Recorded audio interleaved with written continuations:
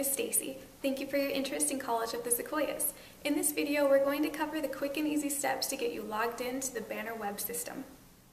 The first thing you'll need to do is open a new web page and go to www.cos.edu.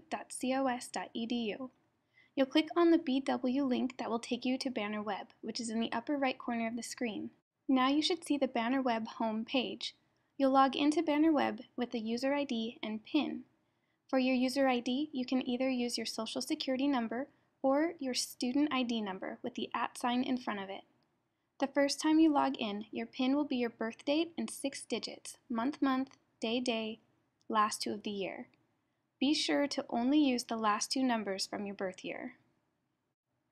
On the next page, you'll have to change your PIN to any 6 numbers that you want.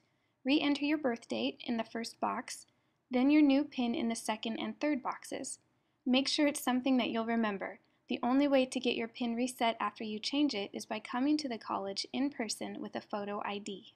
Once you're in the BannerWeb system, you can access your student records, find out about your financial aid status, add or drop classes, get registration information, or even update your personal information. Thank you for watching. The College of the Sequoias Hanford Educational Center wishes you the best of luck in all of your future educational goals.